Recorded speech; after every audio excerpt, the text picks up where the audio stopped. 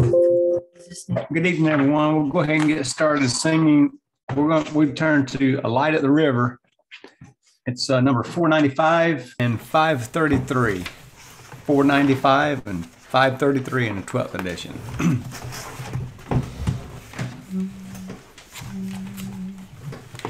There is a river we must pass over when life's sun goes to sleep in the west.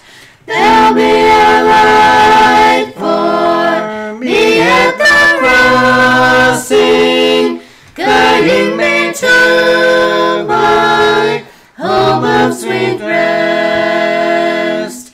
There'll be a light for me at the river, guiding my soul across the dark foam, down through the valley, past the dark shadow. Jesus, my light, will carry me home. Soon I shall reach the brink of the river, where the chill waters murmur their song.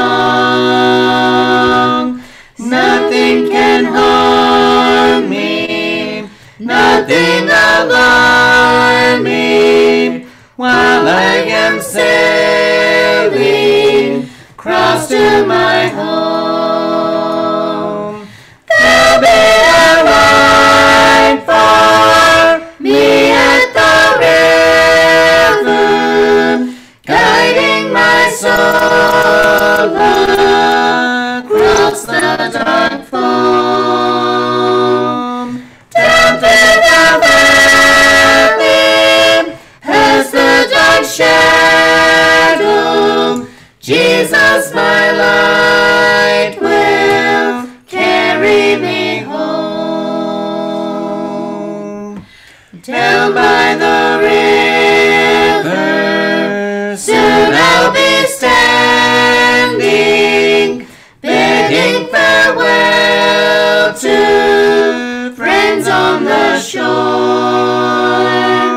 sailing with Jesus onto that land where He is the light that shines evermore.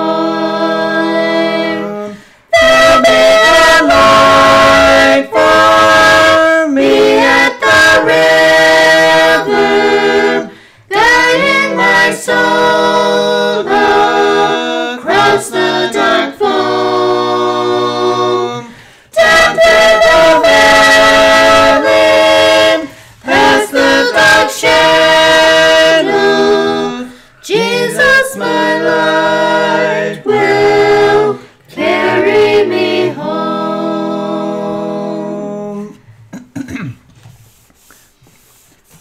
We'll try That's Enough for Me. It's 496 and 532, I believe.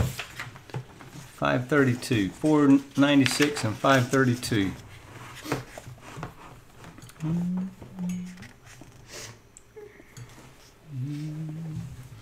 I know not what God has in store for me within His plan. I do not fear because I know my life is in His hand. I know not what tomorrow brings, sadness or bluer skies, but I am sure I will not step beyond my Father's eyes. I could not say if I will live another day or two, but every day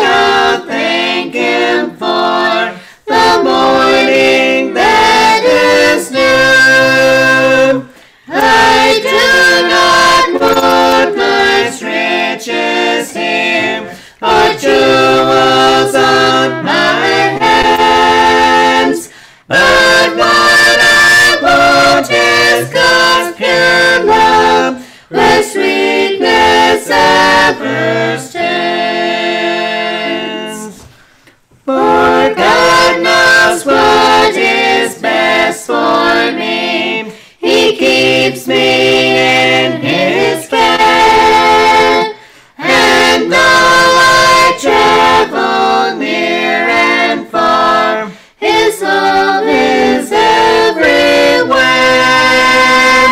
I do not know what friends will say when the road gets rough, but it's all right, for God loves me, and that is quite enough.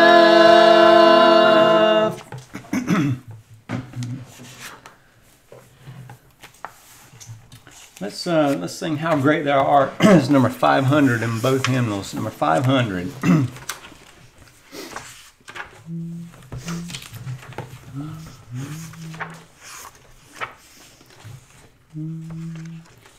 O Lord my God, when I get lost of wonder, consider all the worlds thy hands have made. I see the stars, I hear the rolling thunder, thy path throughout the universe displayed. Then sings my soul, my Savior God, to thee. How great thou art! How great thou art! Then sings my soul, my Savior God, to thee. How great thou art! How great thou art! When through the woods and forest glades I wander, and hear the birds sing sweetly in the trees. When I look down from lofty mountain grandeur, and hear the brook and feel the gentle breeze, then sings my soul, my Savior God, to thee. How great thou art! How great thou art! Then sings my soul, my Savior God, to thee. How great thou art! How great thou art! And when I think that God His Son not sparing sent Him to die, I scarce can take it in, that on the cross my burden gladly bearing, He bled and died to take away my sin. Then sings my soul, my Savior God, to thee. How great thou art! How great thou art! Then sings my soul, my Savior God, to thee. How great thou art!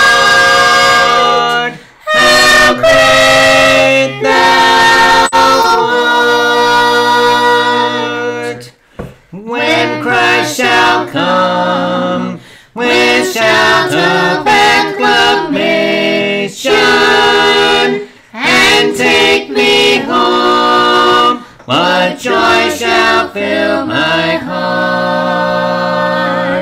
Then I shall bow in humble adoration and there proclaim, my God, how great thou art.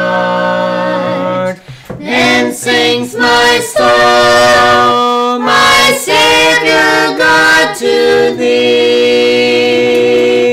How great thou art, how great thou art. Then sings my soul, my Savior God, to thee. How great thou art, how great thou art.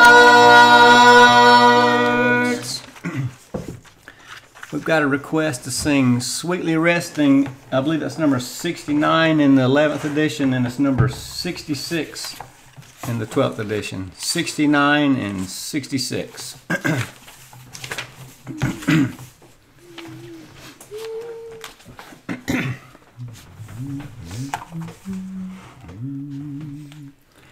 In the wretched rock I rest, in safely sheltered I abide. Then no foes or storms molest me, while within the cliff I hide. Now I'm resting, sweetly resting, in the cleft once made for me. Jesus, blessed Rock of Ages, I will hide myself in thee. Long pursued by sin and Satan, weary sad I long for rest. Then I found this heavenly shelter, opened in my Savior's breast. Now I'm resting, sweetly resting, in the cleft once made for me. Jesus, blessed Rock of Ages, I will hide myself in thee. Peace which passeth understanding, joy the world can never give.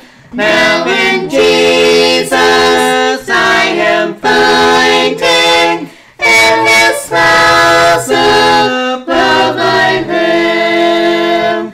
Now I'm resting, sweetly resting, in the cleft once made for me. Jesus, blessed Rock of Ages, I will hide myself in thee.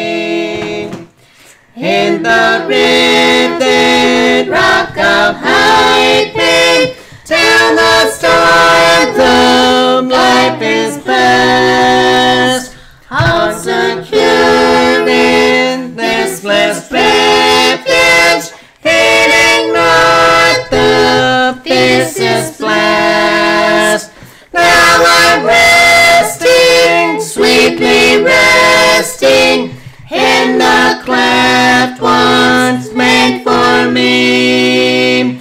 Jesus, blessed Rock of Ages, I will hide myself in thee. Brother Eddie, we'll turn it over to you.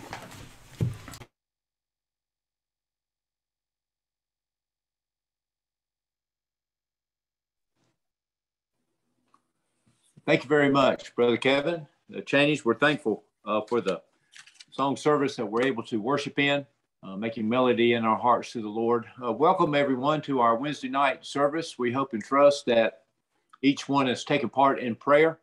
Ask the Lord's blessing upon our meeting, that he would just abundantly bless us with the gifts of the Holy Spirit as we come and worship. We hope and trust in the name of Jesus Christ. We certainly have something to glory in, and that's not me or anyone else that's gathered here, but, well, not anyone else on this screen is gathered here.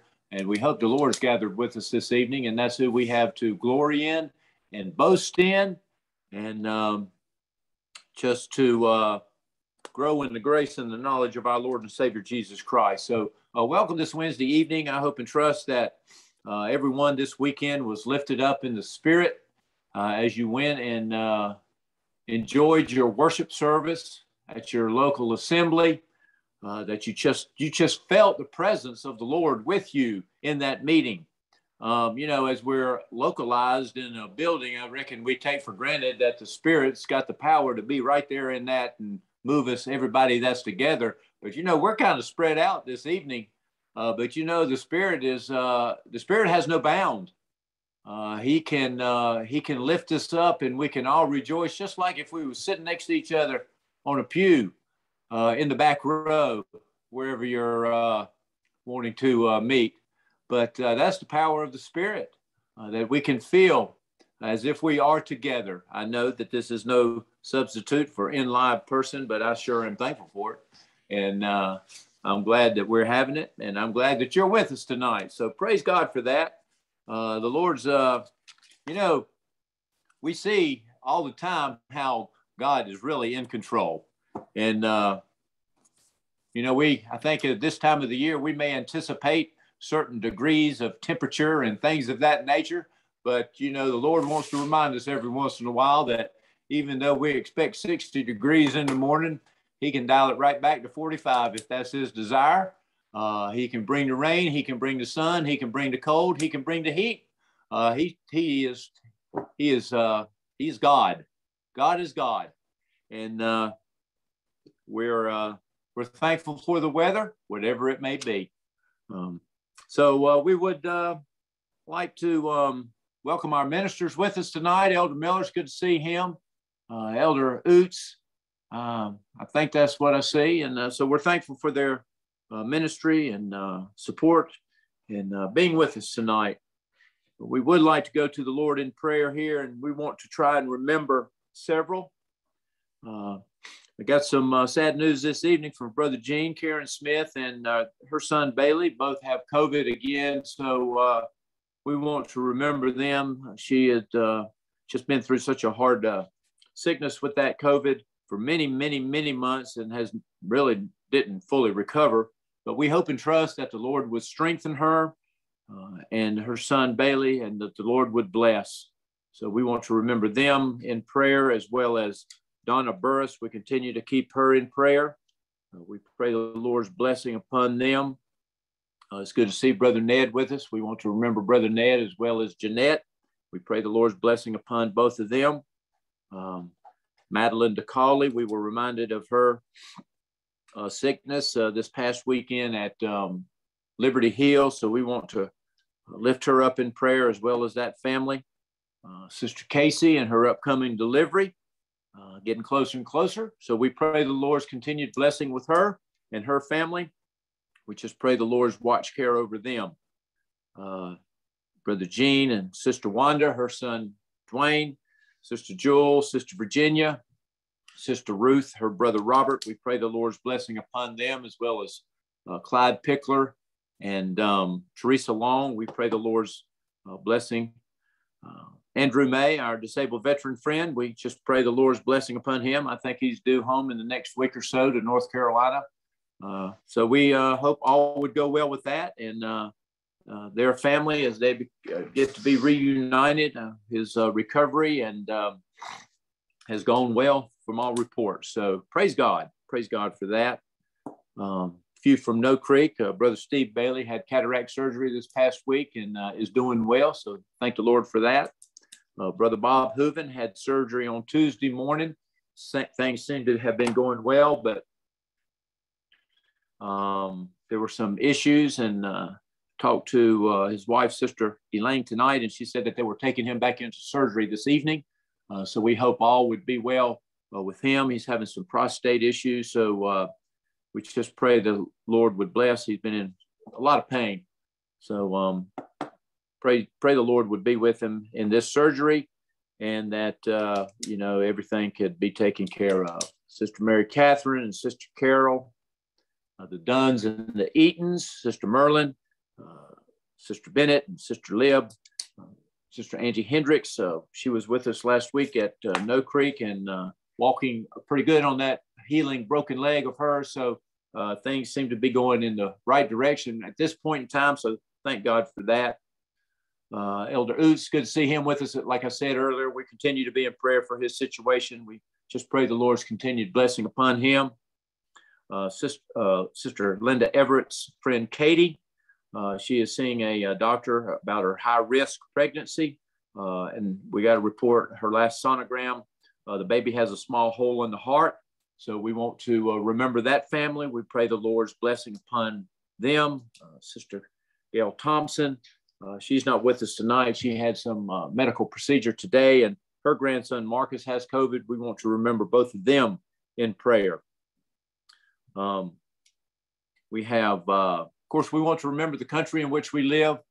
We pray the Lord's continued blessing upon the United States of America. Ask the Lord to strengthen us as individual citizens, strengthen us in the kingdom. Our citizenship, we consider ourselves to be citizens of the United States of America, and we are in the respect that we live here in the flesh, but we have a greater citizenship. And that's in the kingdom, that's in the glory, the kingdom of glory. And that's who we look up towards, who we wait for the appearing of the great God of mercy to descend and to collect his kingdom and bring them home. That's where our true citizenship is, I believe. And that's where our body and spirit and soul will reside one glorious day, dearly beloved. A few other things I'd like to, let's see, we want to remember our military, be thankful for them, be thankful for our first responders, pray the Lord's continued blessing upon them.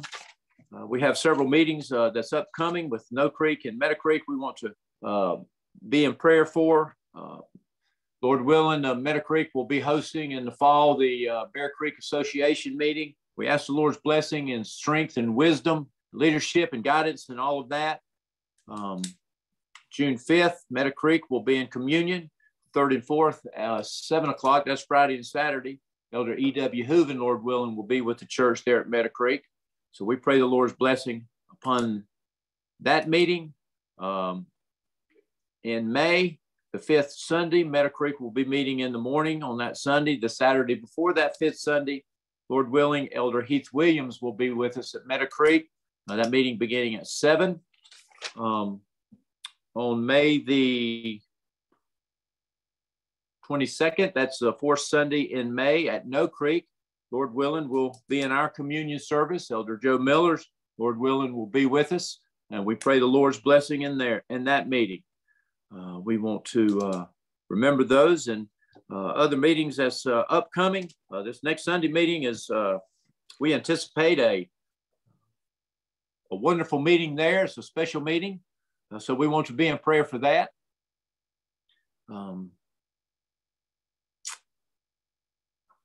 Let's see. Is there anyone else we'd like to call out before we go to the Lord in prayer? Brother Eddie? Yes, sir. My daughter has a student in her class that was involved in an accident. The student and his mom and two other family members. They were they're in life-threatening kind of condition from the accident. And the car that ran into him the driver of that car was instantly killed. So it was a real tragic event, but her entire class, of course, is affected by that. So please just keep all of them in your prayers and all that are affected by that. It's the Shelton family. It's a mom and 3 kids, a first grader, fifth grader, and a middle schooler. So, and the mom. So they're all in pretty rough shape.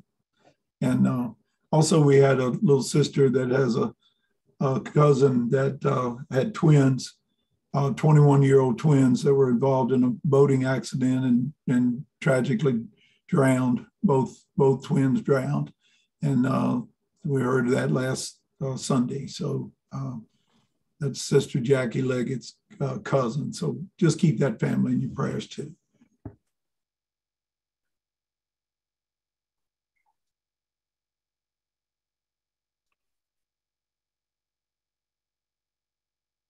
All right, Brother Gary, we want to remember Brother Gary's daughter as well as the Shelton family and Jackie Leggett's cousins, Sister Jackie and the cousins' families that were in that tragic fatal boating accident where both twins lost their life. So we want to remember that family.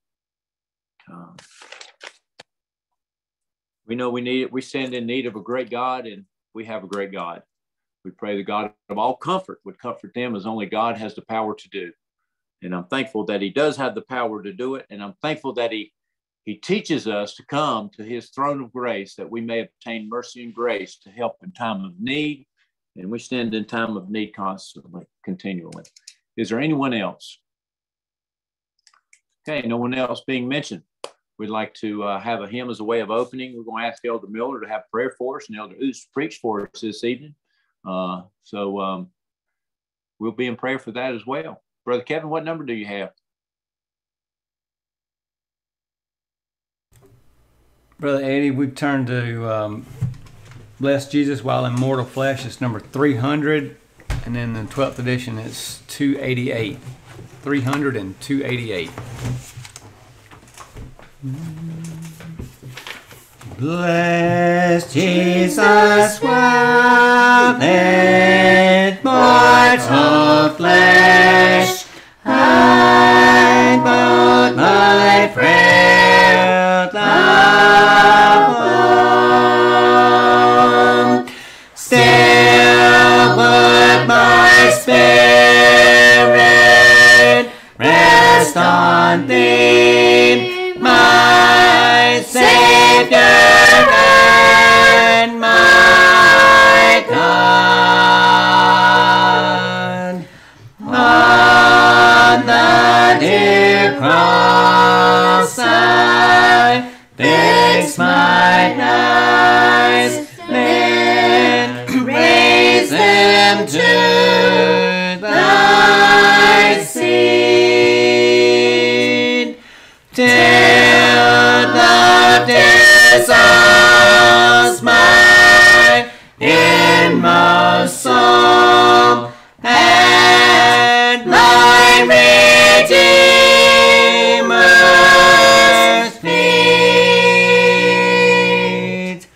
Be dead my heart to worldly charms, be dead to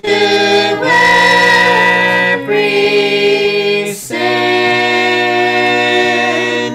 and till the bodies fall without, then Jesus reigns within.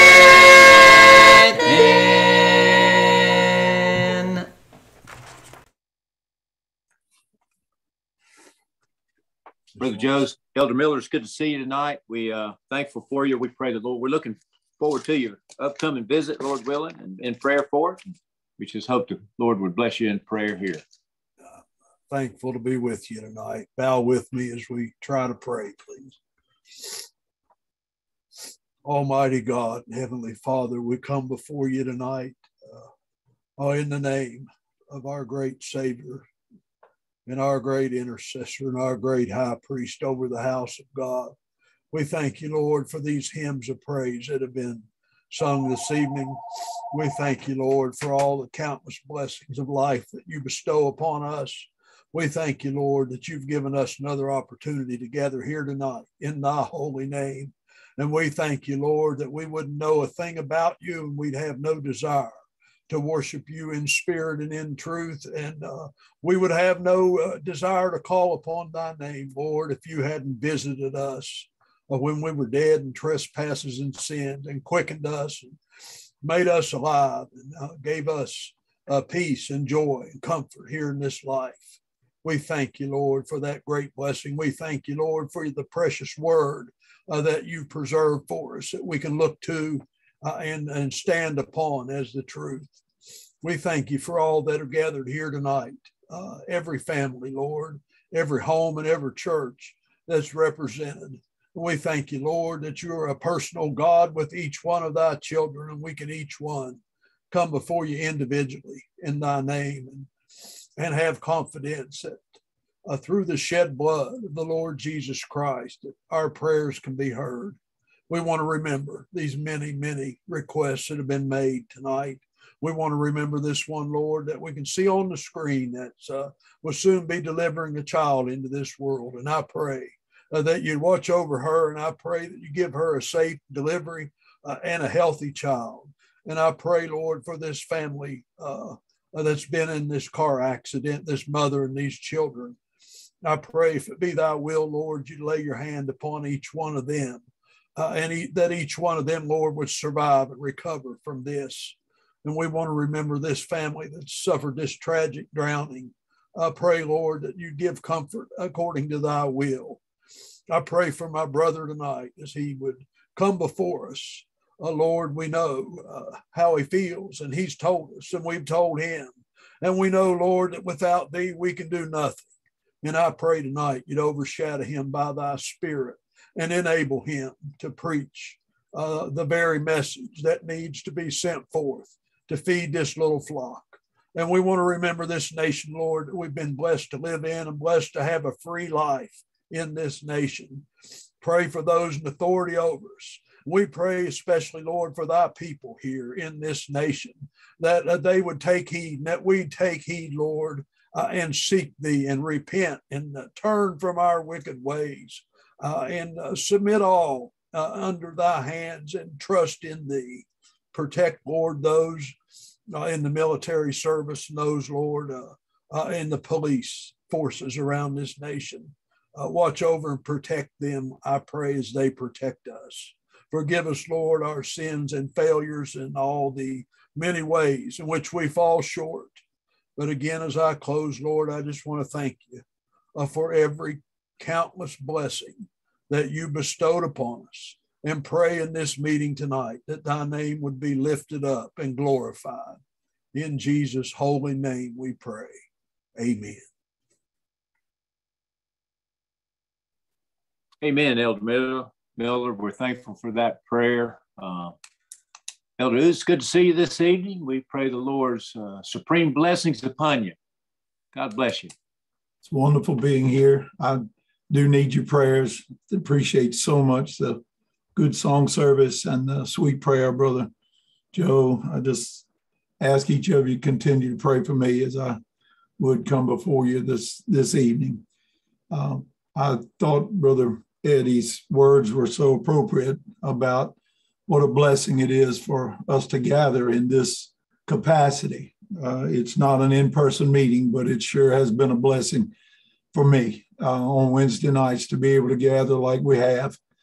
And I felt the Lord's Spirit in these meetings, and that's a great confirmation for me that we're doing something I believe that's pleasing to the Lord as we gather even in our homes and come together for the purpose of worshiping the Lord and to have fellowship with one another, but more importantly, to have fellowship with God the Father and God the Son and God the Holy Spirit. And truly, if we have fellowship, that's who we have fellowship in and with. And what a blessing that is to stop midweek and be able to come to this time. And if I would lose this ability, I'll tell you, I would surely miss it. And just thank the Lord for this service and for all that are involved in allowing us to have it, and just to sing together and look to the Lord together and worship together. And I need your prayers tonight, and I believe you're praying for me. I believe you love me, and whether I'm blessed to preach or not, I believe you'll still love me and you'll still pray for me. But I really want to preach if it's to the honor and to the praise and the glory of the Lord. but I'm dependent, as we know we all are, upon the blessings of the Lord to enable us to be able to share the truth. But all truth we have to share. What a wonderful message we have in the gospel. If I have a text tonight, I'd like to read it in your hearing. It's found in 2 Timothy chapter 1. I'd like to begin right at verse 1 and read down through about verse 11. If you have your Bibles, I'd like to turn with me. I certainly encourage you to do that. Here we have the writings of the Apostle Paul to the young preacher Timothy. He says, Paul, an apostle of Jesus Christ, by the will of God, according to the promise of life which is in Christ Jesus, to Timothy, my dearly beloved son, grace, mercy, and peace from God the Father and Christ Jesus our Lord. I thank God, whom I serve from my forefathers with pure conscience, that without ceasing I have remembrance of thee in my prayers night and day, greatly desiring to see thee, being mindful of thy tears, that I may be filled with joy. When I call to remembrance the unfeigned faith that is in thee, which dwelt first in thy grandmother Lois, and in thy mother Eunice, and I am persuaded that in thee also. Wherefore I put thee in remembrance, that thou stir up the gift of God, which is in thee by the putting on of my hands. For God hath not given us the spirit of fear, but of power and of love and of a sound mind.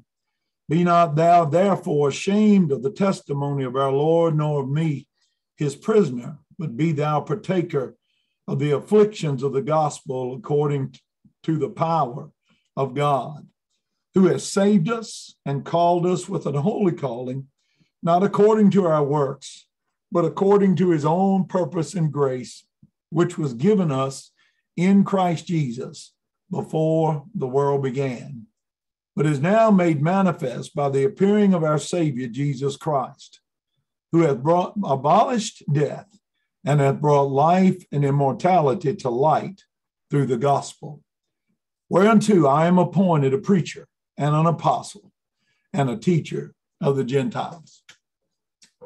The Apostle Paul here was acting by the leadership of the Spirit, writing to this young preacher, and by inspiration of God to each of us tonight. We're blessed to read this portion of God's word, which is part of all scripture, that is given to us for doctrine, for reproof, for correction, for instruction in righteousness, given to the man of God, that we might be complete, truly furnished unto all good works.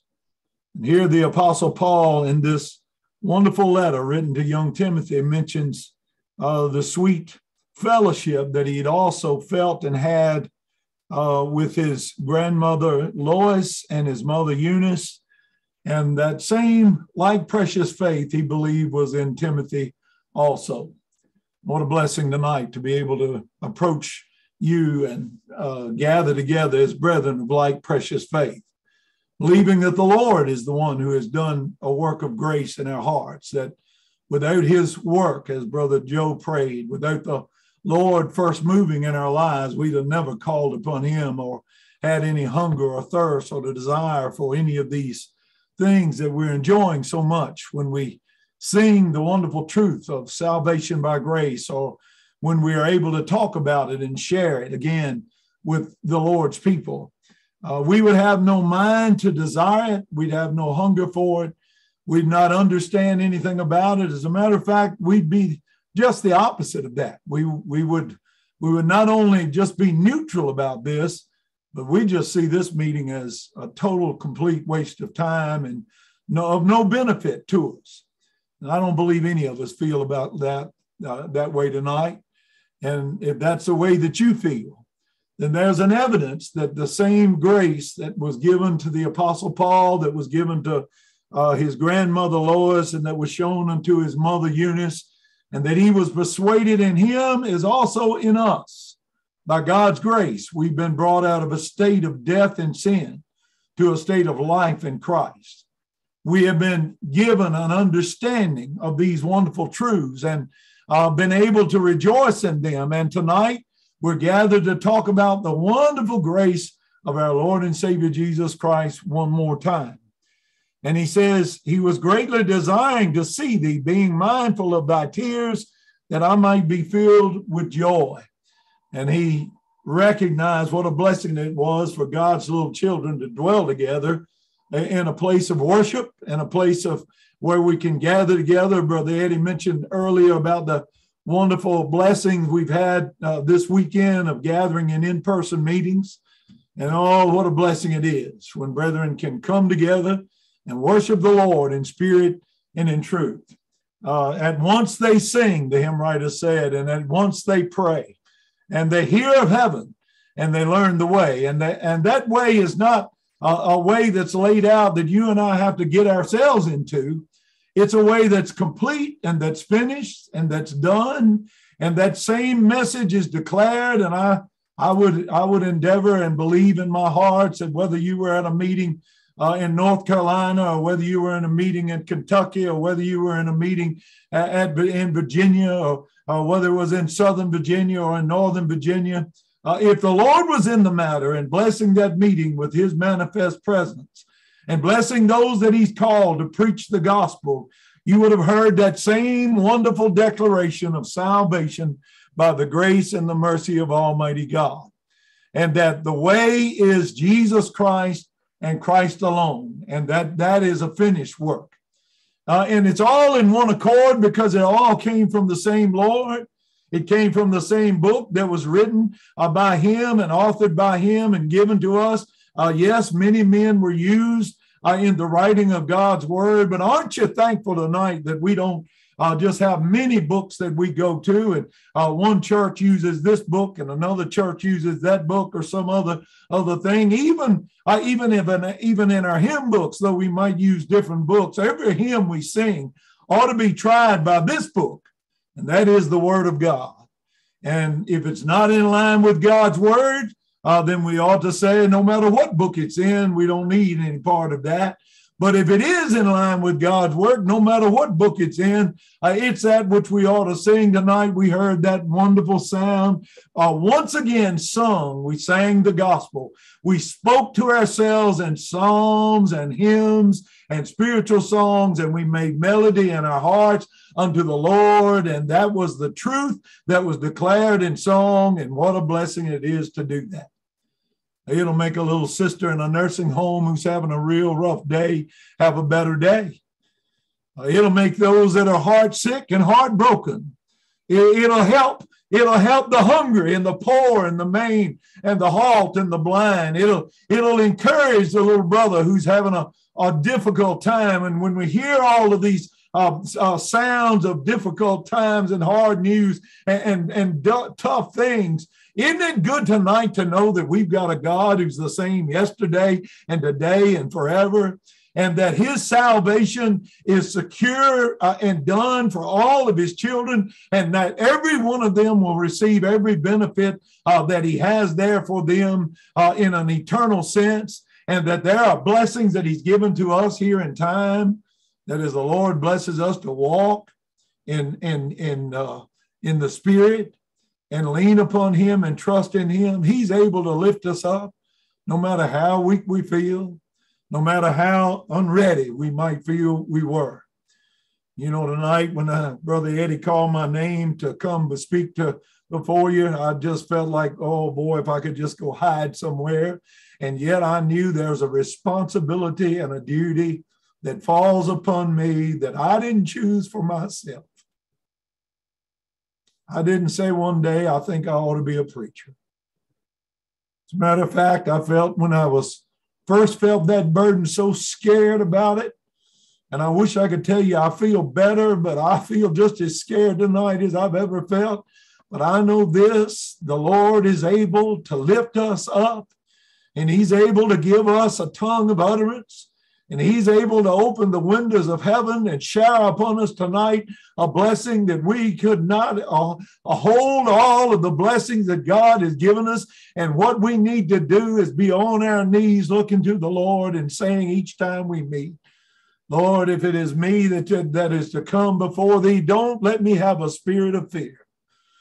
Let me come trusting in the Lord, not a spirit of arrogance, not a spirit of boasting, but a spirit of humility, looking to the Lord for what we stand in need of, so we might share what the Apostle Paul, I believe, desired to see Timothy, and he was mindful of his tears, and that he might be filled with joy. You know what made him filled with joy? He had some good news to tell. He had something to declare to God's little children. He had something for the brokenhearted and for the poor and for the halt and for the maimed. He had something for God's little lambs and God's little sheep. He had some sheep food that had been given unto him. As Peter was given that instruction, Lord, to Peter, do you love me? And he said, Lord, thou knowest all things. Do you love me more than these, Peter? Yes. Lord, thou knowest thou lovest me. He said, feed my lambs and feed my sheep, declare unto them how great things the Lord hath done for thee and what the Lord has done in saving his people from their sins. Tonight, we ought not be ashamed of the gospel, because there's nothing to be ashamed of. I hear a lot of gospels in this world. There's a lot to be ashamed of, because it's not the real gospel. It's called a gospel, but it's not really good news. The gospel of God's salvation tells us of a Lord who loved his people in covenant even before the foundation of the world. He knew them, he loved them, he foreknew them, he embraced them by his election and by his choice. And in that covenant, there was God the Father and God the Son, who willingly came at the command of the Father to save them from their sins. And listen, we ought not be ashamed of this gospel, because God didn't try to save somebody that he didn't get saved. God didn't try to deliver someone that wouldn't let him deliver him. God didn't try to do anything. No, God came in the person of the Lord Jesus Christ. Yes, God was made manifest in the flesh. Jesus Christ became Emmanuel, which being interpreted God with us, and he came for a purpose, and that was to save each and every one of his children from their sins. And the foundation of God standeth sure, and it has this seal: the Lord knoweth them that are his. Isn't it good tonight that we can come and be agreed that God knows who his children are? You know, there are a lot of God's children tonight that are confused about that feel like God tries to save someone, but he's not really sure about the end result of all that. As a matter of fact, it's not really sure, because it's still being done. It's still left up to the sinner. It's still left up to the one that is out there, and the gospel would go out to them to try to convince them to do something in order to seal the deal that the Lord has tried to do. First of all, the Lord didn't deal, the Lord purposed. The Lord didn't try to do anything. He sent his son to do it. And when Jesus came and he cried out on the cross in power, "It is finished," he finished the work that the Father gave him to do. And what was that work? That work was to take the sin debt off of every one of his little children, out of every one of them that he loved, and that there's nothing that can separate from them from that love. Out of every one of them, to take that sin debt off of them, and the Father took that sin debt from off of them, and he placed them on his only begotten Son. And there's that ultimate sacrifice. He offered himself once unto God, a perfect sacrifice for the sin of his people, and it's never going to be or needed to be offered again.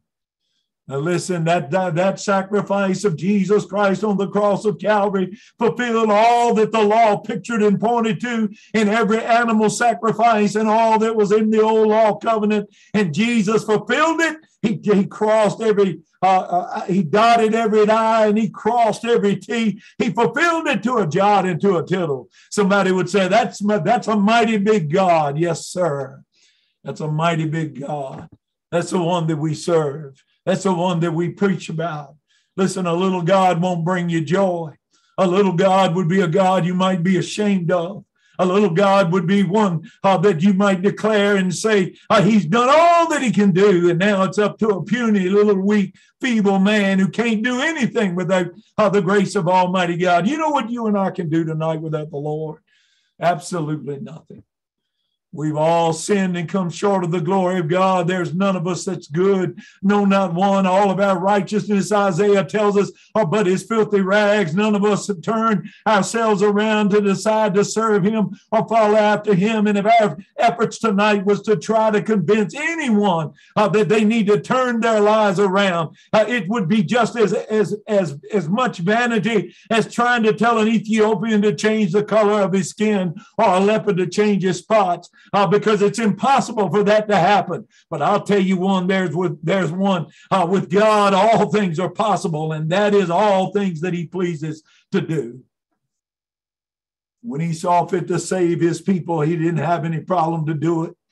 And there legally at Calvary, he paid that sin debt for those that he had in covenant before the foundation of the world. Already they were eternally, in a sense, secure, but it required the blood of a perfect sacrifice and a perfect offering. And this is the gospel that the Apostle Paul was declaring unto them, and he was wanting to share that with brother Timothy and with Lois and with Eunice and all others of God's little children, for the joy and the peace and the comfort that comes when we hear that gospel.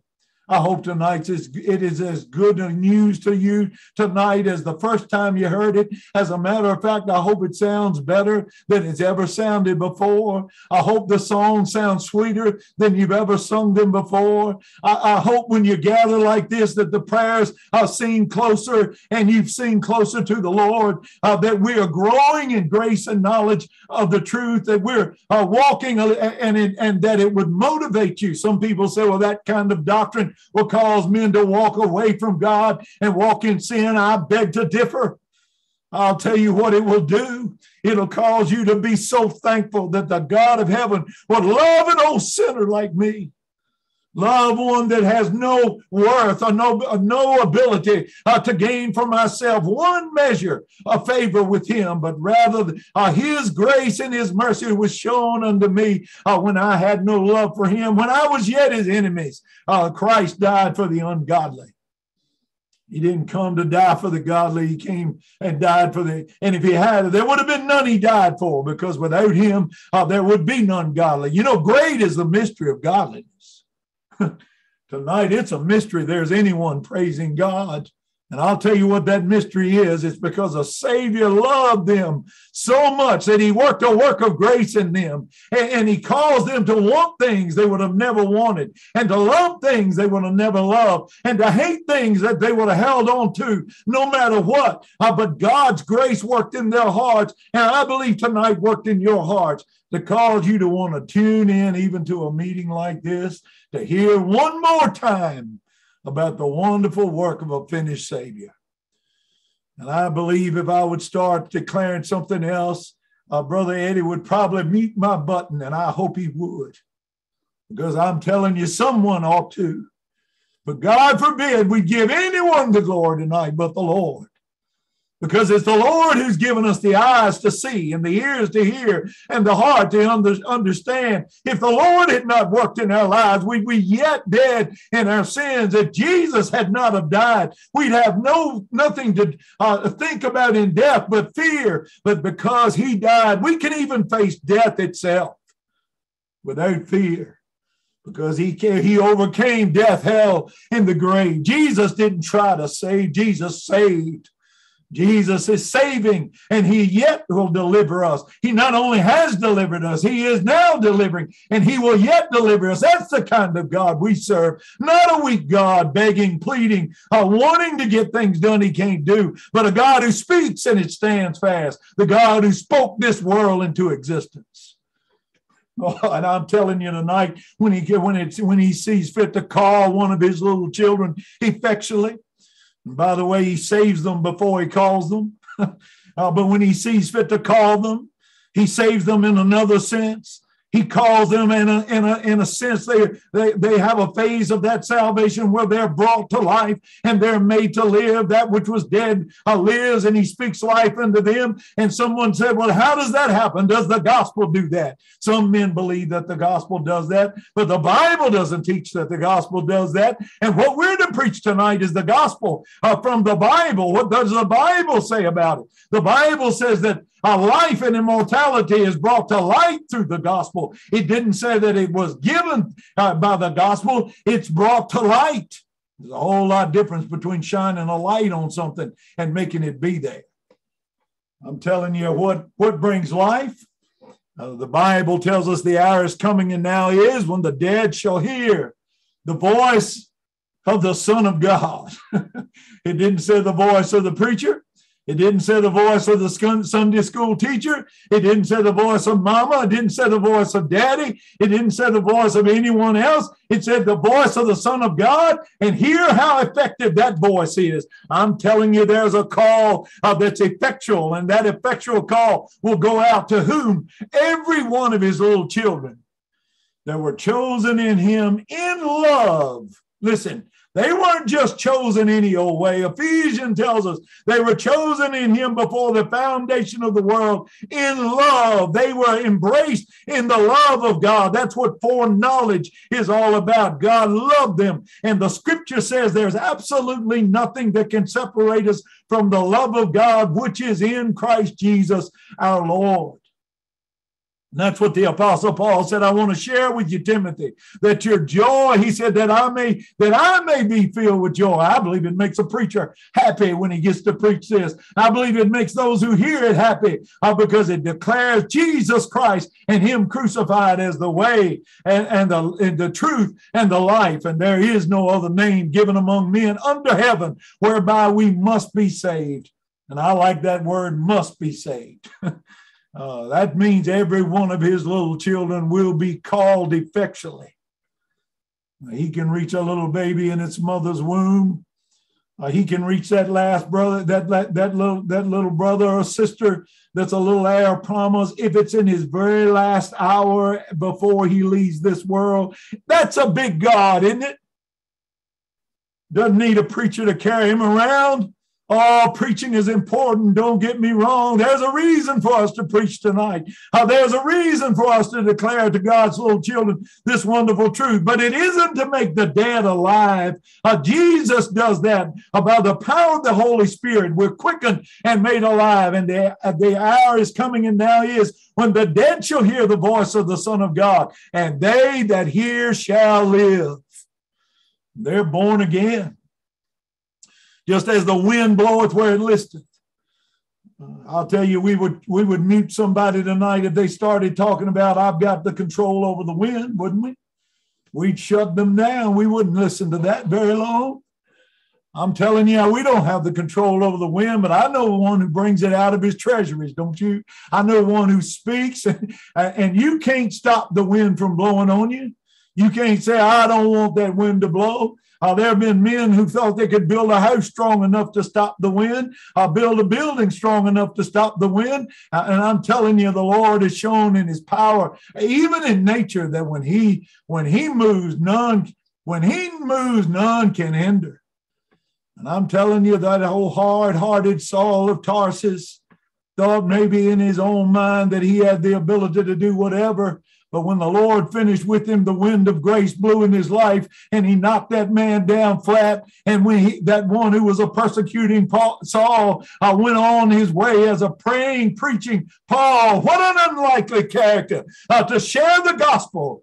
You know, I look at myself and think, oh, I'm an unlikely character. I look at some of my brethren. I've seen some preachers that didn't look like preachers. They didn't act like preachers in a sense. When I knew them, they didn't. If I looked at their lives, I would say, that's the last man I'd ever called to preach the gospel. God chooses the weak to confound the wise. He chooses he chooses the poor. God chooses whom he pleases. Isn't it good tonight to have a God who chooses whom he pleases? What an unlikely character. I've seen some men, when I saw them in the stand, I thought, well, what are we going to hear now? And then when the Lord opened the door, when the Lord opened the windows, I was made to just be ashamed for my thoughts. Oh, the preaching that has come from such unlikely characters. How the Lord has blessed them. Oh, I love it, though. Don't you? I love it when you're in a meeting and you can just feel the Lord in it. You can feel the Lord in the preaching. Feels like he's just come sit right down by you and held you in his arms. Said, you're mine, little child. Thou belongs to me. I loved you so much. I sent this preacher. Though you may not have wanted to hurt him, I sent him to declare unto you the good news of what the Lord has done for you and to let you know what you ought to be doing. So when you get off track and you get off this way or that way, or your mind gets a little confused and you forget that you stir up the gift that is in you, and it's in you, it's the gift of God that's in you. Listen, it isn't the gift of man that's in you, it's the gift of God. This is what he said. He said, when I call to remembrance the unfading faith that is in thee, which dwelt first in thy grandmother Lois and in thy mother Eunice, and I'm persuaded that in thee also. Wherefore, because of this, he said, I put thee in remembrance that thou stir up the gift of God. Tonight, I would stir you up if I could. You dear preacher brethren, I would want to stir you up to just study more, to read more, to look more, and pray to God more. All of us, which of us have studied enough? Which of us have read enough? Which of us have prayed enough? Listen, we all have that to grow in, and I have a lot of confidence that you brethren are right there doing those things. But if I could in any way stir us all up, that we would be just convinced tonight of the importance. Listen, this isn't a waste of time tonight. This is an important gathering. This is a gathering of 2 or 3 of God's little children. We brought a lot of things tonight to the attention of this body that God already knew beforehand. He didn't need us to pray about it in order for him to know about it, but it's pleasing to our Lord when God's little children gather in this capacity and they pray together and they sing together and they pray for one another and they're looking to the Lord of heaven. And I'll tell you, of all the activities you could do in this world, there is none more important than what we're doing right here tonight in worship God and talking about what the Lord has done. And there's nothing in this world that makes you as a little child of grace any more happier and any more at rest and any more at peace than hearing these things once again, over and over again. And I believe you're like me tonight. It just gets sweeter and sweeter as the years roll by. And I remember as a young man what it meant to me the first time I heard it. What a rest came, and a peace came, and a joy came. But you know, it's still just as sweet. Now, I'm not sweet. I'm not like that every meeting. But I want it to be. See, I want to be stirred up. I don't want to, and listen, it's not just on Sunday that we ought to be stirred up. I need this tonight, but I'm going to need this when I get off of this meeting. I'm going to need it tomorrow.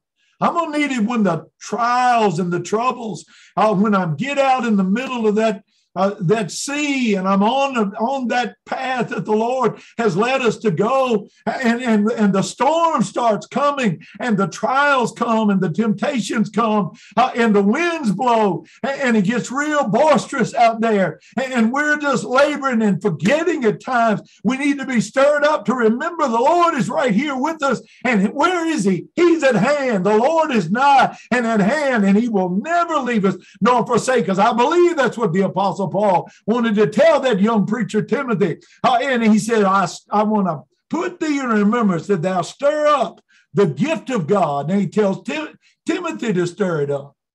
There's some stirring that we need to do. This is some responsibility on our part. Now, how can we do that? Well, we can't do it on our own. And he goes on and he tells us that thou stir up the gift of God, which is in thee by the putting on of my hands. Now, the Apostle Paul is not saying here that he made young Timothy a preacher.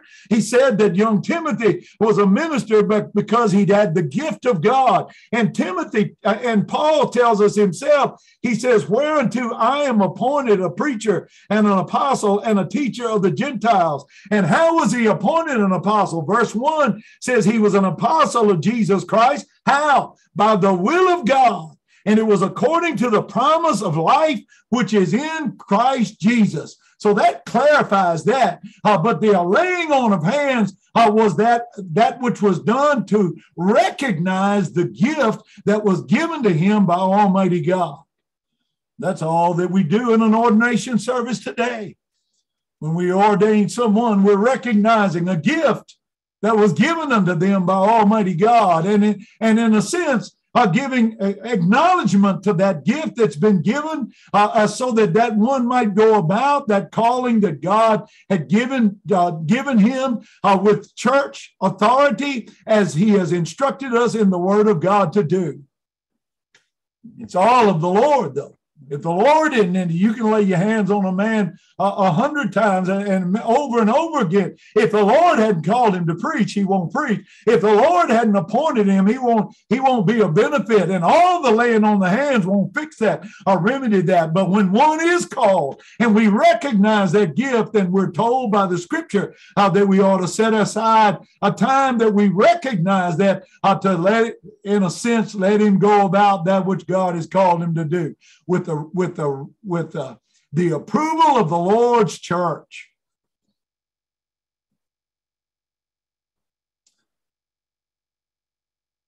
He says, for God had not given us the spirit of fear. There is a fear of the Lord. I read about that some today over in the book of Proverbs. There's a fear of the Lord that's the beginning of wisdom. There's a fear of the Lord that we need in our lives. There's a fear of the Lord that causes us and helps us depart from evil.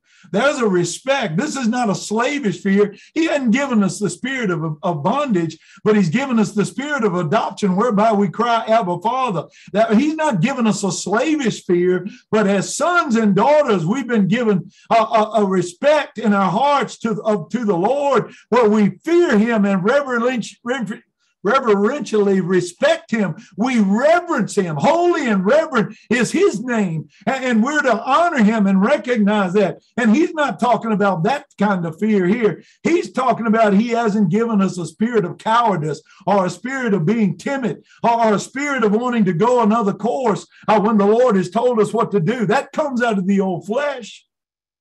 He says he's not given us the spirit of fear, but he's given us the spirit of power. A minister has power. When the Lord blesses him, he has the ability to speak things that are beneficial to God's little children. He has the ability to stand strong and stand firm and stand fast in the faith. He has the ability to declare the truth unto God's little children, and that spirit came from the Lord. He says we have that spirit of power, and yet we have also that same spirit is a spirit of love. A minister comes not only in the power of God, but in the love of God. He comes as the Lord leads him, trusting in the Lord to give him the ability to say what's needed and necessary, even in the face of those that would stand against him, or those that would stand opposed to him. And he's not to be afraid of man, but he's to walk in the fear and the reverence of God. And then he's to come not only in power, but also in love. He's not driving cattle. He's feeding lambs and feeding sheep. He's to be a gentle shepherd. He's to follow. And who set the example for that? Oh, the Lord set that example. I've heard some men at times, and have been guilty of it myself, say the right thing, but say it in such just such a wrong way that it scattered God's little children. Even though it was the truth, somebody might think the truth can't do that. But listen, we're to preach the truth in love. We're delivered in love, but we're not to deliver it in weakness. We're not to deliver it apologetically. We're to deliver it in power. But also in that power, we're to embrace the love. And where does that come from? Almighty God gives us that ability. He's given us the spirit of power, and he's given the spirit of love. And he's given us, he says, and of a sound mind. I love that. There'd be a lot of people that would think you're crazy here tonight for even wanting to hear any of this, especially to hear it again and again and over and over. But I'm telling you, just like that wild Gadarene, when the Lord finished with him, he was seated and in his right mind. God's little children that are worshiping the Lord in spirit and in truth are in their right mind. This is a sound mind tonight. When you and I talk about the gospel, we're talking about good things. We're talking about things that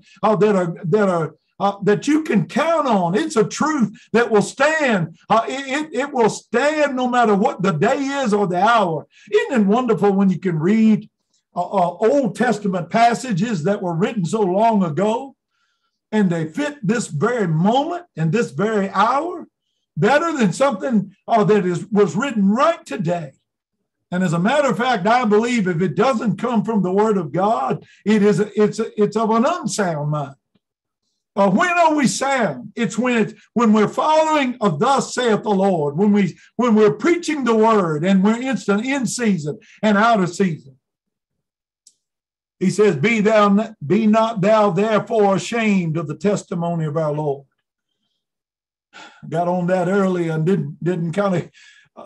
If we had a gospel that wasn't a true gospel, we'd have reason to be ashamed of it. But I'm telling you tonight, what we have to preach, we don't have any reason to be ashamed of, because the God who saved his people surely saved each and every one of them. And the God who has delivered us will deliver us today. And one sweet day, as we've already heard, he's coming again.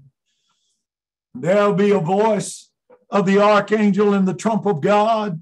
And at that very moment, the dead in Christ shall rise first. And then we which are alive and remain are going to be caught up together with them in the clouds. And so shall we ever be with the Lord. We'll meet him in the clouds, and we're going home. The Lord's coming again, and this world is not going to last forever. And when he comes again, he'll take care of this old earth. It'll melt. The elements will melt with a fervent heat. And we'll be with the Lord in glory forever and ever. And at the moment of death, if that comes first for us, at the moment of death, we're to be absent from the body is to be present with the Lord. And that's just as sure for every one of God's children as their eternal election, as their calling, as their justification. Their glorification is just that sure. And you know how many he's going to miss? Not one of them. Not one of them. I'm not ashamed of that gospel. God forbid I'd ever be. Now, when you preach that, there'll be some people that don't like it, don't want it, won't have it. But that's what we have to preach, and that's what we have to teach. And I'm thankful we have it, aren't you? I'm thankful that's what we sing. That's what we believe tonight. That's what we hold on to. And I don't want to hear anything else other than that truth.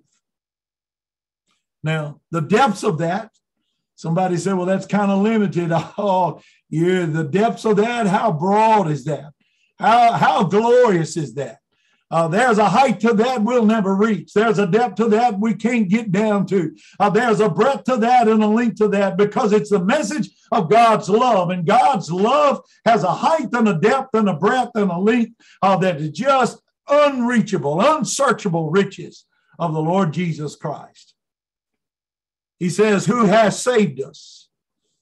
He says, be not thou therefore ashamed of the testimony of our Lord, nor me of his prisoner, but be thou a partaker of the afflictions of the gospel according to the power of God. There are some afflictions in the gospel. The Apostle Paul, even as he spoke to young Timothy, was a prisoner of the Lord. He wrote as a prisoner of the Lord. And the reason he was in prison, the reason he was there at Rome and in prison there, the reason that he was there wasn't because he'd done something wrong. That's why I said, don't be ashamed of me, his prisoner, because he was under persecution for standing and declaring the truth. Didn't we see that persecution? Is it any wonder when we might face just a little bit of trouble, a trial here in this world?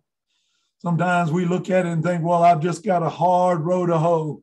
Listen, compared to our brethren in the past, we have been so richly blessed to live in a land and a nation, even tonight, where we can gather like this without fear of anyone breaking down our doors and carrying us away. It has even not been that way always, even in this country, even in this nation. Some of our brethren suffered great ills in their body, ills in their family, hardships, loss of goods, and even loss of life, to stand for this truth. And I believe it's a truth worth standing for. And I believe that it's the Lord who will give us the power to do it. He'll give us the love to do it. He'll give us the sound mind to do it. And he hasn't given us the spirit of cowardice or being timid or fear, but he's given us all the things that we need. And we ought to be about our Father's business. As he says, you be a partaker of the afflictions of the gospel. In other words, you preach the gospel. Come what may, joy or sorrow, be my portion, pain or death. May the Lord bless us to preach boldly the truth of Jesus Christ and him crucified, to the comfort and edification of the Lord's people, because he has saved us. And then somebody wonders, well, how secure is our salvation? Well, the Bible says he saved us. The word of God says he saved us. Didn't say he tried to save you. Didn't say he'll save you if you'll let him. It says he saved us. Who? Every one of his elect children. And he called us. He saved us before he called us. We were already secure in the choice, in the election, in the predestination, but yet it took the legal act of him dying on the cross, and he came and he saved us. Jesus came to save, and he saved his people from their sins. What the angel told Joseph and Mary was true. Jesus came and saved his people from their sins, and he finished that work. And we're telling you about what they pointed to in the Old Testament. We're telling you about what is accomplished and finished tonight. He saved us, and he called us, and he called us with a holy calling. He called us effectually, and every one of us that have been born of the Spirit have been called effectually by the power of Almighty God, and the Lord Jesus Christ has taken up his abode in our hearts. And it was not according to our works. That sure takes works and knocks it right where it belongs. It's not according to our works. You can't get any plain. Not according to our works. But then if it's not according to our works, what is it according to? Get this. But it's according to his own purpose. Isn't it good to have a God tonight who does what he wants to do, when he wants to do it, and everything he does well, and everything he does is right and righteous and good. We can't praise him enough for his goodness and his grace and his mercy that's been shown unto us, the children of men. What a blessing. He says, and grace which was given us. When was that given us? It was given us in Christ Jesus. When? Before the world began. Oh my. He says, but it's now made manifest by the appearing of our Savior, Jesus Christ. Isn't it good tonight to say he's already come? He's come one time, but he's coming again. But he's already come, and he finished the work that the Father gave him to do. And there's an empty tomb to prove it. There's a resurrected Savior seated on the right hand of the Father. The sweet prayer offered by Brother Joe tonight was offered because the Holy Spirit moved in his heart and gave him a tongue to be able to speak those wonderful words. And then those words were heard because there's a Savior seated on the right hand of the Father, making intercession that our prayers might be offered. And then then we can be at peace tonight that the Lord, who is able to do exceedingly abundantly above all that we ask and think, have heard our prayers tonight. And we can be at peace about all the things that would trouble us otherwise.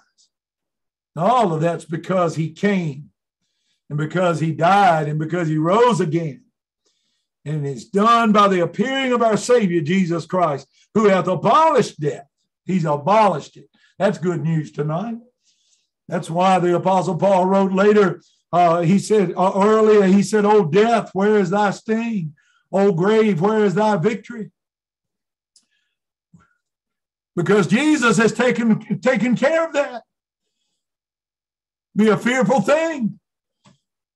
For God's little children, death is not a fearful thing when the Lord blesses us to see it. I know the old flesh doesn't like that, doesn't even like to think about it, but I'll tell you, it's a wonderful thing tonight to think about being absent from the body when you get the other part, to be present with the Lord, which is not just a little better, but the Apostle Paul said, which is far better. It's far better. And I don't believe we can even see right now how far better it's going to be. but what I can see through a glass darkly sure looks good. Thanks and praise be given unto the Lord. He says, who had brought life, and he says, who abolished death, and he's brought life and immortality. That which he's given, life and immortality, he's brought it to light. That's what the gospel does. The gospel shines the light of the truth so that God's little children might see how great things the Lord has done for them. And there's a salvation in that.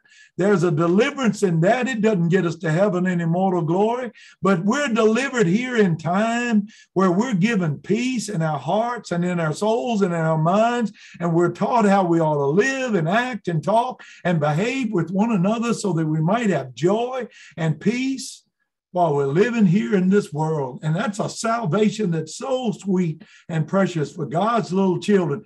It's a now salvation. It's a gospel salvation. It's a salvation that's here in time right now. And so many of even God's little children fail to see that wonderful truth and get all confused about so many passages of Scripture that are pointing to that timely deliverance that comes in the gospel. That's why the gospel is important, so that God's little children might see and know how great a Savior we truly serve, that we might be about our Father's business, that we stir up the gift of God that's in us by the grace and the mercy of God. He says, whereunto, that is to that gospel, I am appointed a preacher. And every gospel God called minister is appointed to that very thing. Preach the gospel, preach the word. Preach it in love. Preach it in power. How can we do that? By the grace and the mercy of Almighty God. He says that in verse 8, and I meant to mention that. He says, according to the power of God. In other words, if you leave the power of God out of this, there's no power source. God is the power. God is the power in the preaching. God is the one who gives us the ability to love one another. If you're trying to love God's children on your own, you'll never be able to do it right. We have to look to the Lord for the love that we need to love one another the way we ought to. We have to look to the Lord for the love, for the power that we need in our preaching. We have to look to the Lord for our sound mind. If we think we can get it all figured out in our own mind without the Lord, we are mixed up. It comes from the Lord. He said that in verse 8, according to the power of God. That's how we're able to endure the hardships and the troubles and experience the joy and the peace of the fellowship of the brethren while we live here in this world. He says, whereunto I am appointed a preacher and an apostle and a teacher. A preacher is a teacher, and a teacher is a preacher. I'll tell you that, and that all comes from the Lord. It's the Lord. It's the Lord who gives us this understanding. But he's blessed us to have ministers called of God and qualified of God, and then blessed of God to teach and preach his wonderful truth. May we always do it in such a way that we point to the Lord as the source and give him every bit of the honor and the praise and the glory. I do appreciate tonight your kind attention. When you have a mind to pray, remember me, and God bless you. We love you all.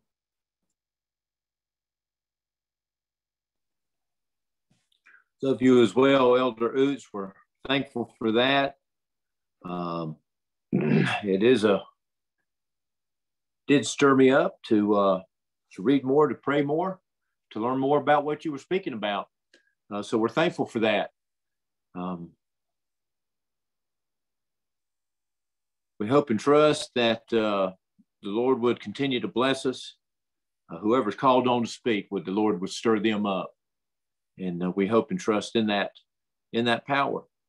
Have wonderful news. Brother Gary's done taught us about a lot of good news. We prayed for Brother Bob as he went into surgery. I got a message and it said that he's out of surgery, and it seemed that the surgeons found what the issue was and they were able to fix it, and that he's feeling better. And we hope and trust that Brother Bob will have a complete recovery now. So thank God for that. So good news all around this evening. We're thankful for everyone that's in attendance. Brother Kevin, what number do you have? Brother Eddie, we've turned to He Shall Save His People. It's number 176 and I believe 272 in the 12th edition. 176 and 272. Jesus' name, it shall be called. The perfect angels sing, for He shall save His people all, and suffering in their sin. This blessed message we believe, that Christ should come to save. This precious gospel we receive, and give Him all the praise. He healed the sick, gave back the dead. He spake and did was done. Trusting Him, we need not dread the cold and silent tomb. He rose a victor over death, and back to them has gone. But will return again to earth, to take His people home. Oh, blessed Jesus, my dear friend, I love thy looks to thee. And when my little life shall end, I pray remember me.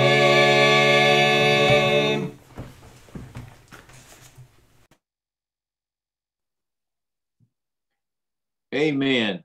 We're thankful for the opportunity that we've had to meet together. We hope and trust that all things are pleasing to the Lord. We believe they were, because they came from the Word of God and given to us in that spirit. Be in prayer for your upcoming meetings, dearly beloved. Let us not take it for granted. It's a special thing that we have, that we're able to meet. So be thankful for it and be grateful as we are able to come together in person. Does anyone have any other announcements? All righty. Brother Don, if you would, please, would you close us with prayer?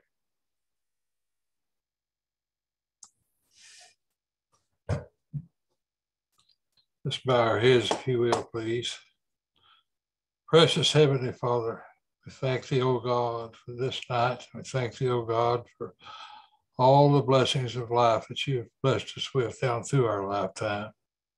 Gracious God, we thank You, Lord, for this good meeting tonight, and for blessing Brother Gary to preach the gospel, to preach the unsearchable riches of Thy kingdom, Lord. It's always good, Lord, to hear the finished work of Christ preached into our hearts and our souls. Lord, deliver us from the evils of this world. Bless the sick and the afflicted and those that have asked for prayer and help, Lord. Forget them not, O God. Lay Thy healing hand upon them. Bless the church, O God, everywhere. And please, Lord, bless the old Baptist people, that we might be able to keep our churches and add to them daily, Lord, since it should be saved. Deliver us, guide us, and keep us in the way that we should go. These blessings and favors we ask, dear Heavenly Father, in the precious name of Thy darling Son, Jesus Christ. And amen. Amen. Thank you, Brother Don. It's good to see y'all tonight. Brother Gary, good to see you. Good to hear you. Appreciate you. Good to fellowship with you. Elder Miller, God bless you. And Reese, God bless you too. Yeah. I apologize for getting on a little late tonight. The time goes by so fast sometimes that I forget what time it is. Yeah, I understand. Appreciate It's that good to prayer, see you, Brother though. Don. Yeah. Love you, Brother Gary, Brother Love Joe, you. Brother Eddie, all of you. Love all of you. Good to see you again tonight. Love you. Good. Thank the Lord for the whole good meeting. Brother Yeah. Ned, good to see you over there too. Yeah, Brother Ned, good to see you, buddy. God bless you all. Hope to see you again. May God be with you till we meet again. God bless That's you, right. Brother That's Don. right. Bye. Take care. Steve, very good to see Hope you. to see All of you. Hope to see many of you Sunday. God bless y'all. Love you all. Bye-bye. Bye-bye. Bye-bye. God bless you. Love you all. Love you, Brother Ned. God bless. God bless you, Brother Gary, and Brother Eddie, and Brother Joe. I was going to speak to Brother Don, but I believe he got off. Brother Russ, I see you Hey, there. Brother Ned. Yeah. All of you, good night. Good night. Good night.